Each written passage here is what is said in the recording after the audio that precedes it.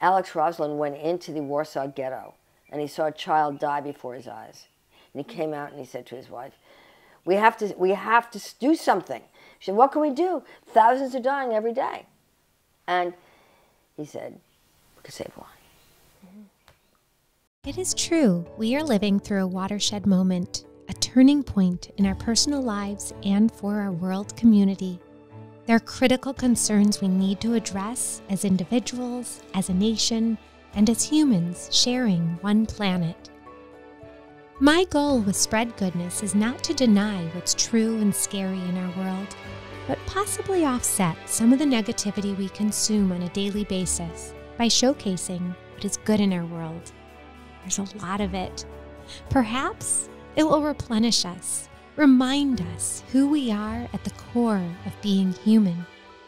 What a miracle it is to be here on this planet at this moment in time, and possibly inspire us to do what we can to make our world a better place.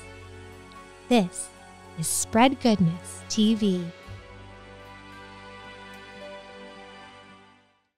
Malka Drucker is an American rabbi and author living in Santa Barbara, California. Ordained in 1998 from the Academy for Jewish Religion, a trans-denominational seminary, Drucker was the founding rabbi of Hamakom, the place for passionate and progressive Judaism in Santa Fe for 15 years. After that, she was the spiritual leader of Temple Har Shalom in Idlewild, California. Drucker is the author of 21 books, including the award-winning Frida Kahlo, Grandma's Latkes, The Family Treasury of Jewish Holidays, and the book we'll be discussing today, Rescuers, Portraits of Moral Courage in the Holocaust. In 1986, Rabbi Harold Schulweis, Malka Drucker, and Gay Block decided to document activities of non-Jewish Europeans who risked torture and death to save Jews during the Holocaust, a topic they considered both important and underpublicized. Their work would eventually lead to a book by Drucker, Rescuers, Portraits of Moral Courage in the Holocaust, as well as an exhibition of Block's photographs.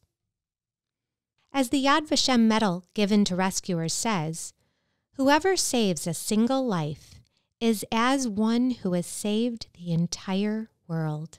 Besides saving lives, the rescuers preserved humanity's honor. Perhaps most importantly, they inspire us today to the highest and the best we can do. Hello, Malka. Good to see you, Lisa. Thank you for joining us today. Thank you. And Malka or Rabbi Drucker? Malka. Okay, thank you.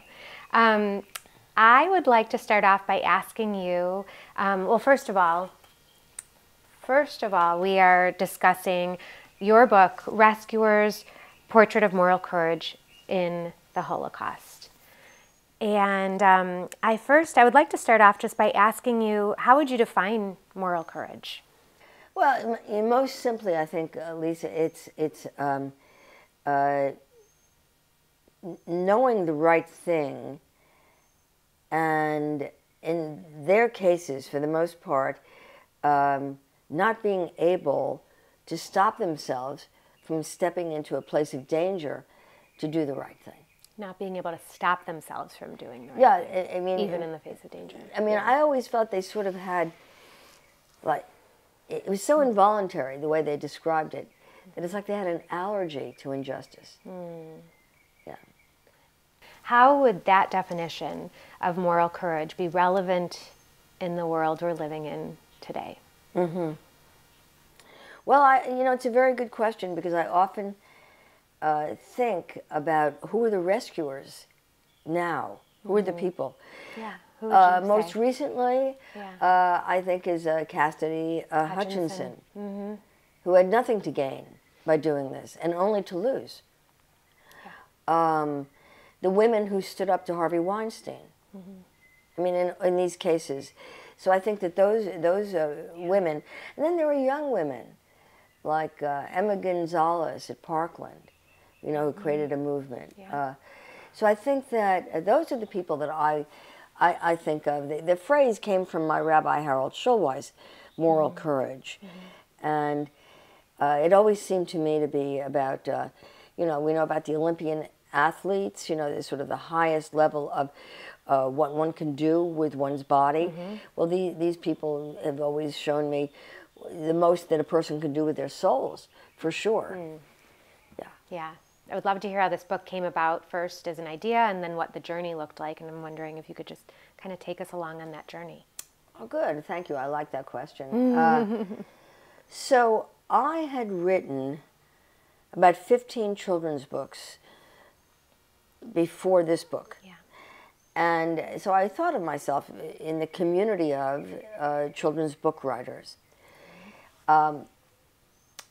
In 1985, 86, I was going through a divorce. And it was a really hard time in my life with my children and everything. I was just, and there were people in my life who were really there for me. And one of them was my rabbi, Schulweis. And he said to me, at this period in my life, his passion was acknowledging these people. Nobody really knew about them yet. The Schindler's List had come out as a book, but he was a somewhat compromised rescuer.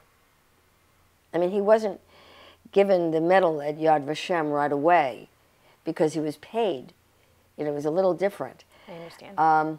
He benefited by what he was doing. Got it. Yeah. But Schulweis had met two young men who had been saved by one of these people. So Schulweis heard from these two young men that they really wanted to find the people who saved them during the war in Warsaw. Okay. And then he just became, my God, there's this whole population of people who risk their lives to save Jews, some for a half an hour, some for years. Wow. And that's when and I think that the idea of goodness and my personal circumstances at the time made it even sharper for me, is why I really, and the first interview I can show you was this woman who was smoking. Okay.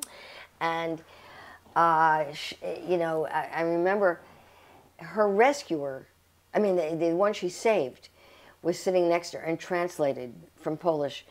And the energy of these two women and hearing her story, and I just thought, whoa, this is a book. Wow. And that opened the door. And then we interviewed somebody in Southern California. Yeah. He's also there, Bert Bokova. And then we traveled to Israel in 87, and then we went to Europe in 88.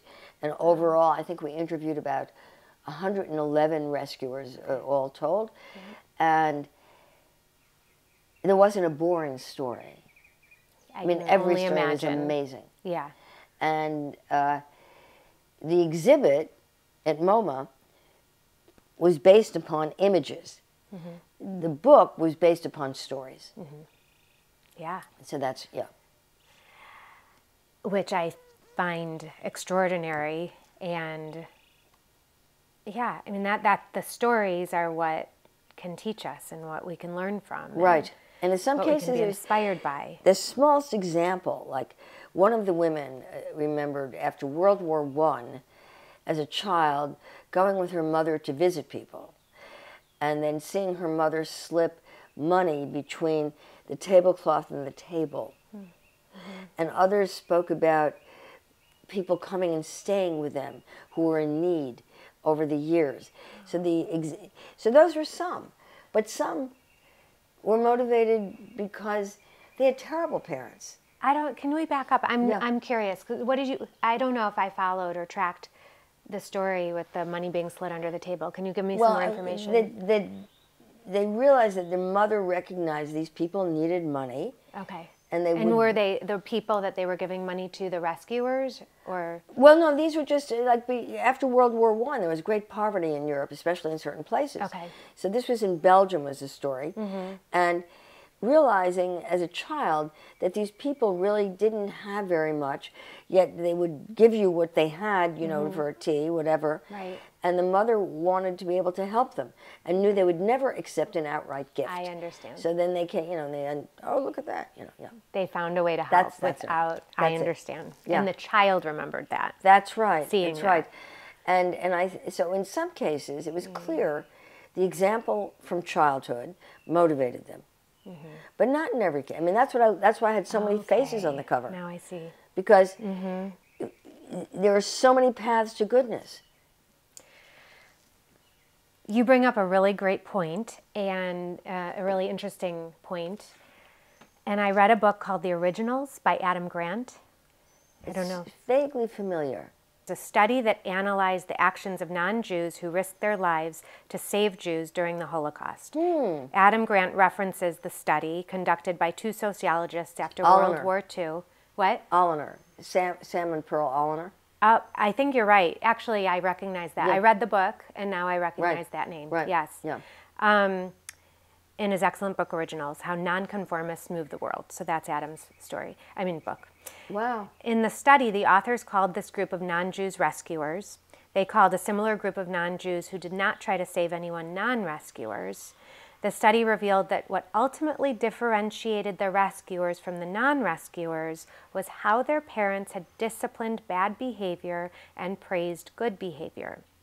And this article goes on to say, when the rescuers were asked to recall their childhoods and the discipline they received, the word they used most was explained.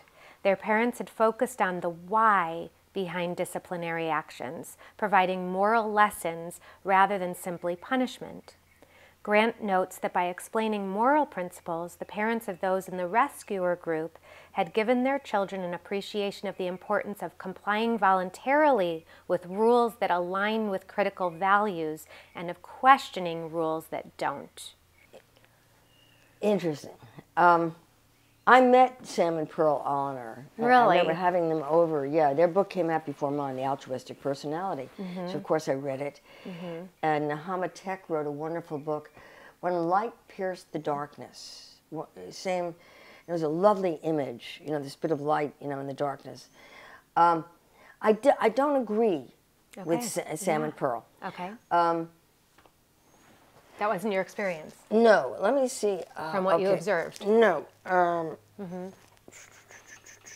Now, in every case, I don't remember everybody talking about, oh, look at that. It opens right to the page. I love when that happens. Yeah. So this woman, Okay. the Countess Maria Maltzahn, Gräfin Maria Maltzahn, a veterinarian, interviewed her in East Berlin, in the house where she hid Jews. Yeah.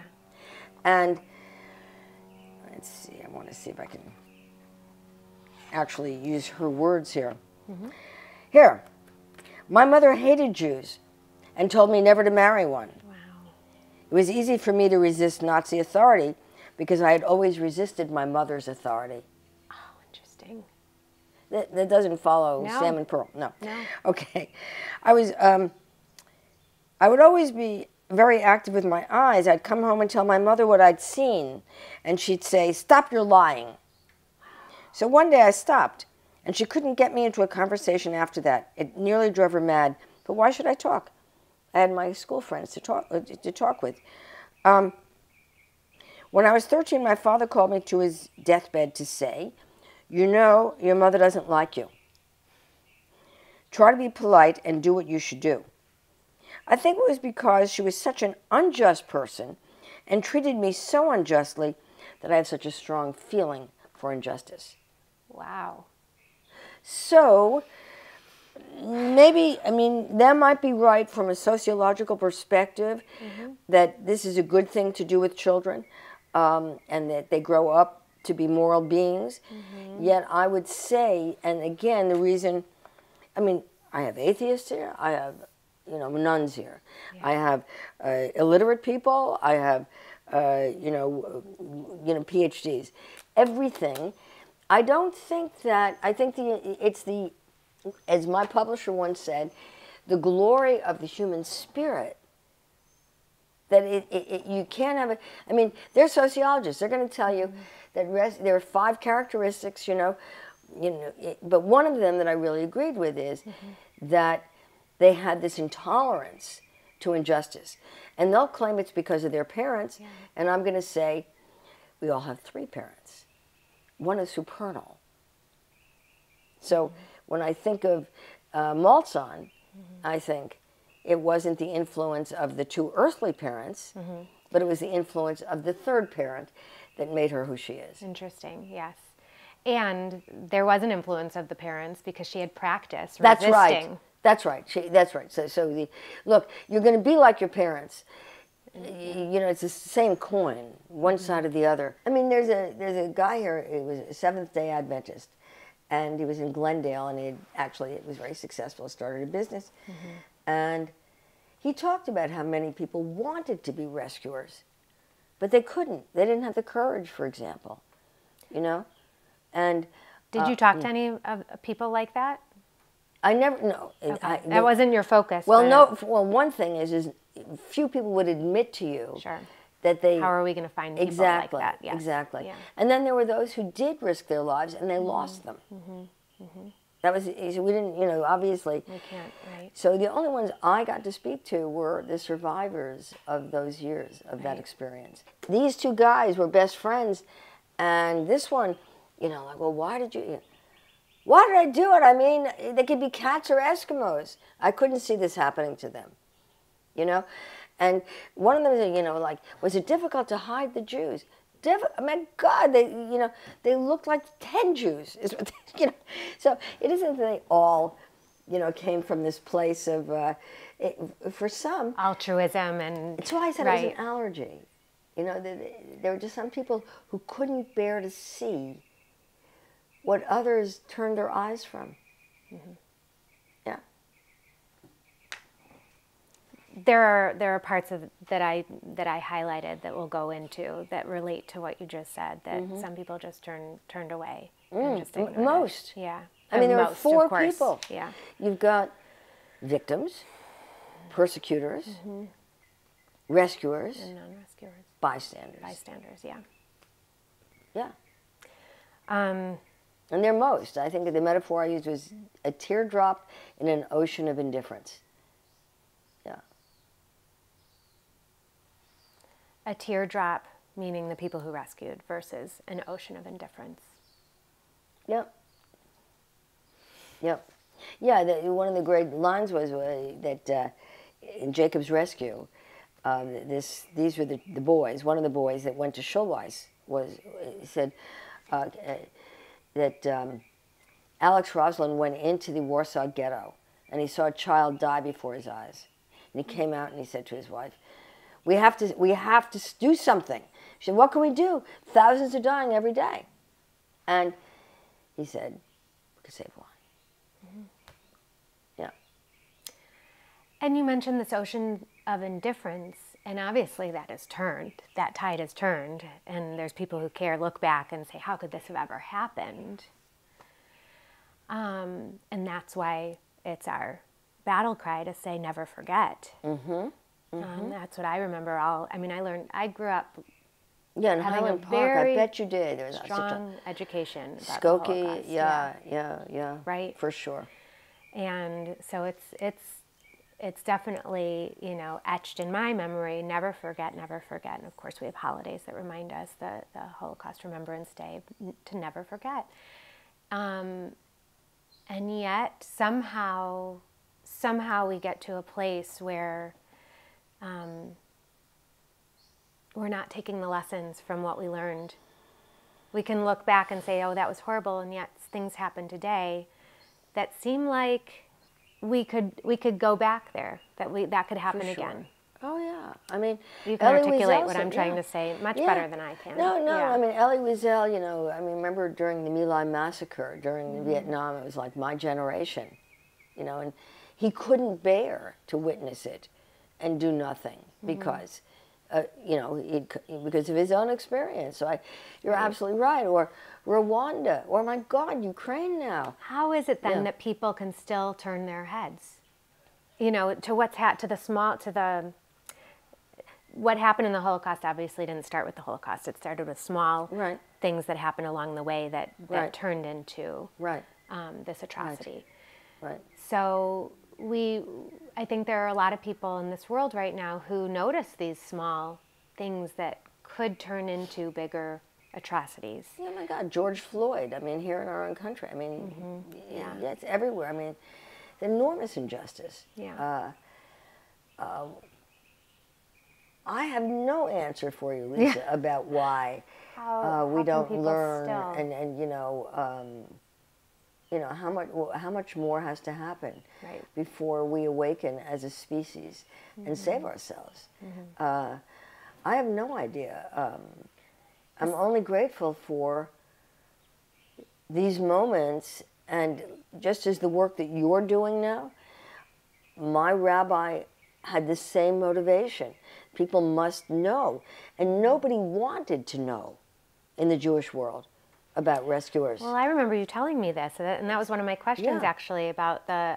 You mentioned your publisher, but when you were looking to get this published, nobody wanted to publish it. 23 tell us about rejections. That? My agent, I remember Curtis Brown, who was a juvenile agent, but still, she looked at the pictures. Old people. I mean, nobody's going to want to look at pictures of old people. And she was Catholic from Iowa. She was saying, well, and there's a lot of controversy about the Pope and those people, rescuers, who were writing false documents. Like, there was a sin in doing false documents. And I remember, looking at my agent. So that would deter people, you're saying? Like it was a bad thing they were doing, even though they were saving lives. They did these. They were lying. I remember looking at Marilyn Monroe, of the different, realizing the different perspective of it. So I think that Jews couldn't stand the idea that there were rescuers for a time. I remember the first time I gave a talk before the book came out. I was I think it was in Canada, and I go into the bathroom afterwards, and there's this lady who comes out. She's about my height, and she looks at me and says, "Tell me, did you interview any Austrian rescuers?" She had an accent. I said, and before I could answer, she says, "You didn't, because there weren't any." There were no... Is that true? No, of course not. But from her perspective, and I mean, there were plenty of times when we would give the talk, and this was the good news about the Holocaust. And I would always start out by saying, it's a nice looking book, nice pictures and all of that, but always, before I begin, we have to remember, again, the metaphor and of the teardrop, and to recognize that so when you ask the question, when so many didn't respond then, that's how it's always like that. It's like you don't see it until you're so far beyond it and look back and say, how could we not have seen that? Yeah. So these people are exceptional. These people are, but there are people who do a lot of good in this world. They really are. That. That's why the work that you're doing is very good. I believe that. So I mean, so for me, I guess I've come to a part of my life where I don't look for the global solutions anymore. I mean, I just pay attention to these acts of loving kindness in the world. Yeah. Yeah. And you participate in those actions in your corner of the world. Try. Yeah. I think you're doing it. I try. I'm just reading through some of my notes. Sure. But this is the question that I had prepared, but I think we might have just covered it. But I said, it's hard for me to believe that you had a hard time finding a publisher because it seems so important and so unique. I studied a lot about the Holocaust growing up. I remember Lois Lowry's fictional book, of course, Number the Stars, that children read in usually 4th grade. Of course, Anne Frank's diary, Schindler's List, as you recalled already. We know there are rescuers, but I feel like we only know of a few. And so I'm shocked that a publisher wouldn't want to share the stories. Flannery O'Connor wrote, I don't know if I have it in the introduction or not, or I read it later. I think I might have read it later. She wrote that, you know, what I understood is that people don't mind hearing about the Dalai Lama or Mother Teresa, and they see them as exceptional. You know, that's not me. They don't mind, you know, hearing about Hitler because that's not them. It's extreme. But to know that there were people like you and me who did this makes people very uncomfortable. Goodness makes us squirm, is what I learned from O'Connor.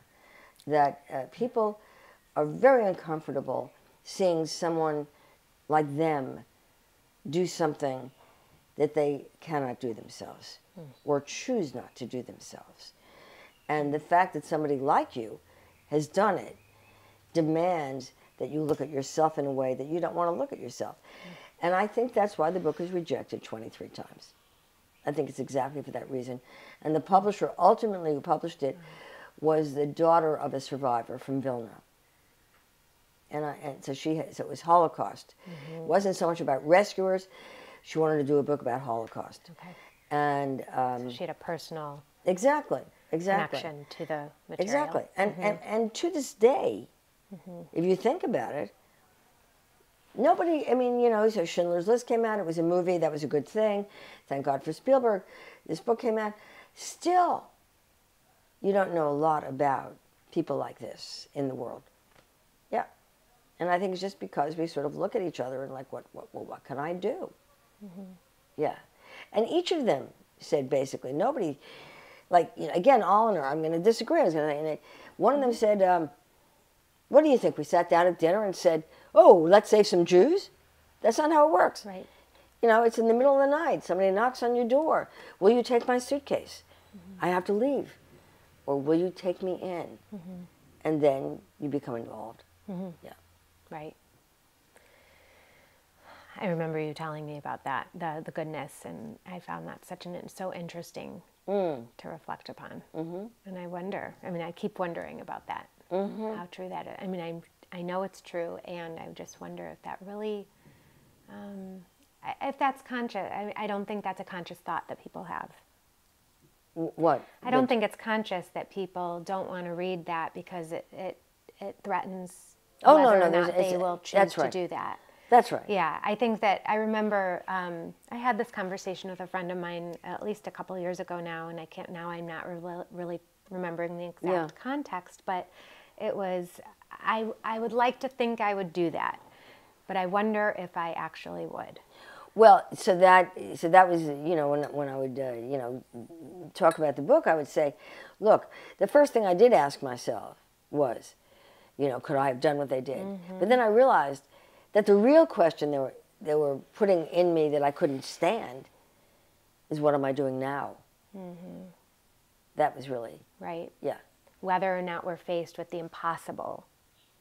Right. Right. What am I willing to sacrifice of my life? Those dilemmas. Yeah. It's very interesting. Yeah. You know, we find our edges in you those can dilemmas. imagine that. You know, say, yeah, my God. You know, it's like, absolutely.